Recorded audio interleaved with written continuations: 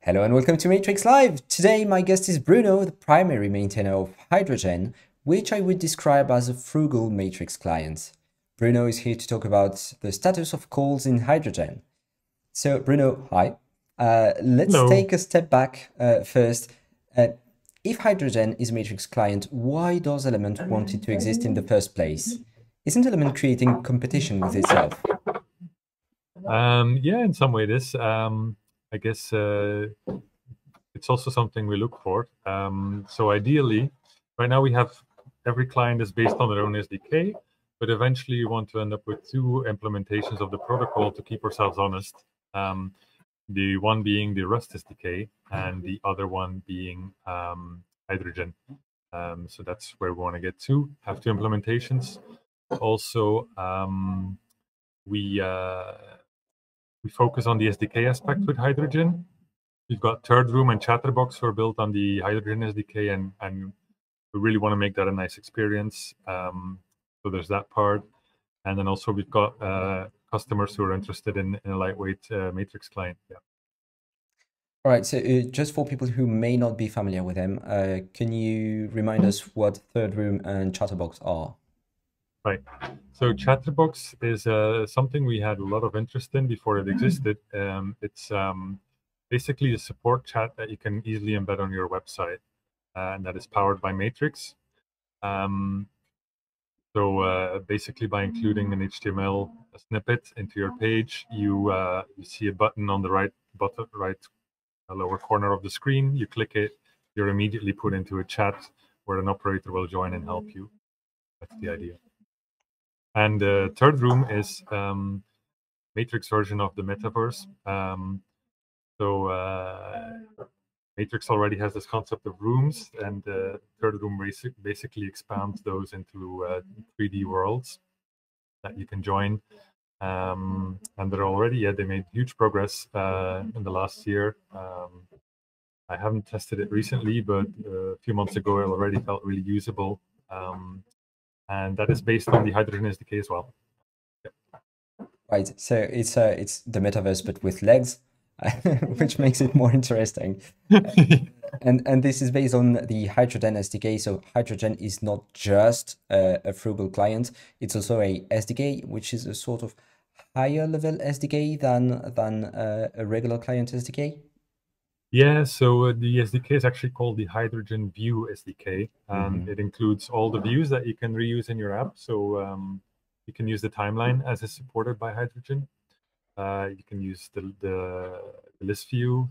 You can also use these views in a modular way where you mix them with your own views. Um, so there's that. You can also use the lower level components of the SDK.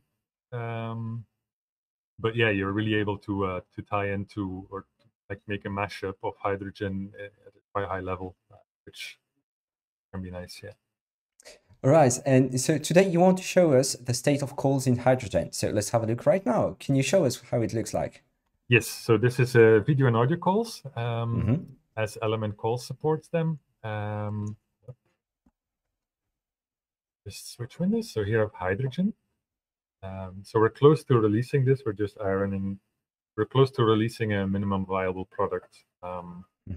We're just ironing out some few bugs and making sure that all the logging is in place so we can catch errors once people start using it. But here I have Element with Element Call support. I can't see your screen yet. I should probably share it first. Hey, hey.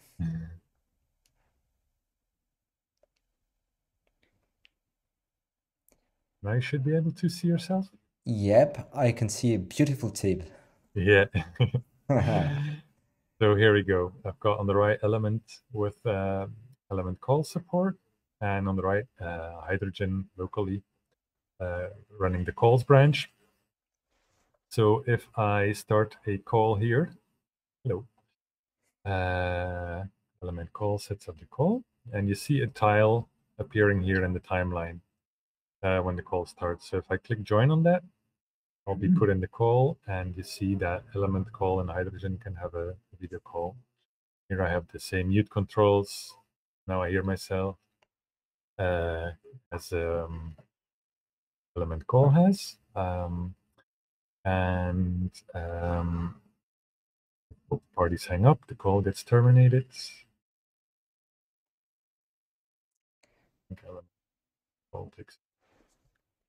Anyway, I can also start a call from hydrogen, pretty much the same way.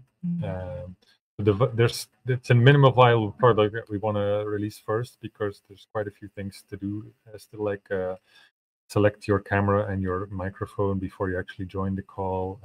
Screen sharing, none of that is it will be in the first version.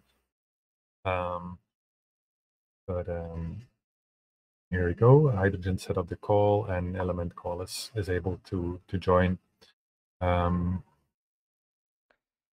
So Yeah, is that's it a it. completely distinct implementation, or is it do you embed element call? No, it doesn't embed element call. I started the implementation copying quite a bit of code from element web, but since then it's diverged quite a bit. Yeah. So it's a new implementation, if you will. All right. So yeah, it's amazing to see you could add support for something as advanced as VoIP in a tiny client. So my next question would be about the kind of VoIP call you added. Because in standard Element, when talking about calls, we have two options: the one-to-one calls, which are just a WebRTC call, or a Jitsi widget integration for group calls. And there is another option Element Call takes advantage of. It uses MSC 3401 called Native Group VoIP Signaling, which consists of sending hidden messages in a room with all the metadata needed to start, join, and end a call. So which one is Hydrogen using? Right. So Hydrogen is using the MSC 3401 call support. Maybe I can zoom out a little bit and give some background on why we're doing this. So Matrix always pretended to be the signaling layer of WebRTC and voice over IP, and since fairly early days, it supported one-on-one video calls and DMs, and it was quite a bit more involved to add like multiple participants to that. You could also so that's why we embedded Jitsi as a more short-term solution. So Element offered both of those for quite a long time, and we decided to sort of make our own properly integrated with Matrix version of a group of video calls that we could also support other things with, like video rooms and whatnot, different fashions of video calls. So we started working on MSC 3401 as the unifying WebRTC support for Matrix that can accompany, like that can cater for all the use cases you might have. Multiple streams per device, multiple devices, all calling into the same call. So Element Call implemented that, and that's the only support that Hydrogen also implemented. Just so if you start a legacy one-on-one call, Hydrogen won't pick up; it won't even ring.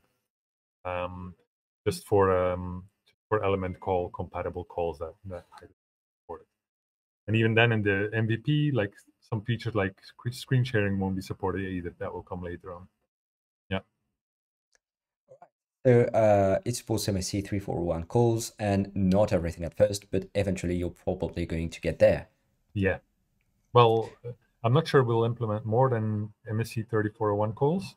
Yeah. I don't think there's an interest to implement legacy WebRTC calls nor Jitsi integration. Yeah. But we eventually want to get all the features of MSC 3401 calls, yes. And also what you're going to mention now, probably SFU support.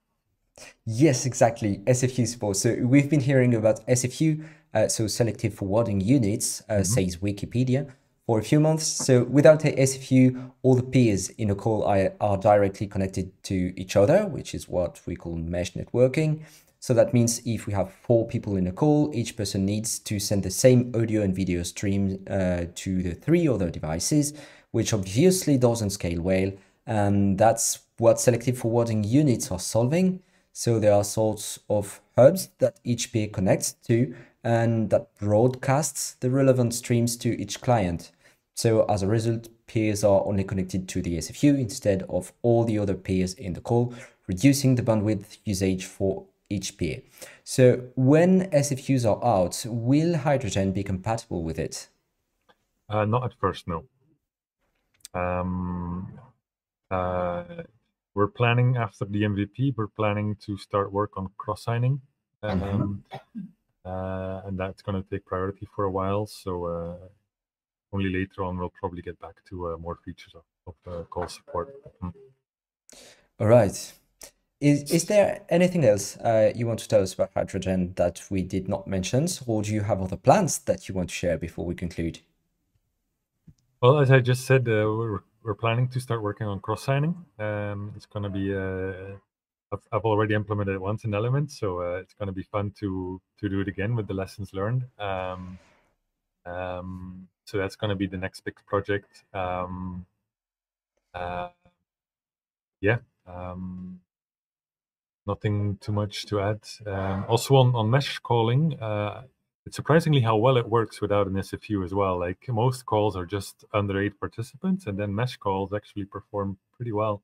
Also, a lot easier to set up. You don't need to set up an SFU as an administrator. There's quite a few advantages to it as well, but it's true that beyond 8 participants, it falls down a bit. Yeah.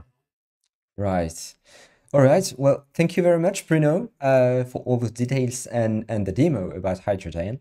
Thanks a lot. I'm going to conclude this episode by asking everyone who can afford it to please support the Matrix Foundation. If you're an individual, please use the link to our donor box that I'm going to add in the description. If you are an organization, we really count on you to play fair game and support the development of Matrix. I'm leaving a link to the membership form in the description as well. For entities who have already applied for membership and who didn't get an answer yet, thank you very much. We're going to answer soon. I'll see you next week. And in the meantime, take care. See you, Matrix Live. Thank you, Tip. Bye.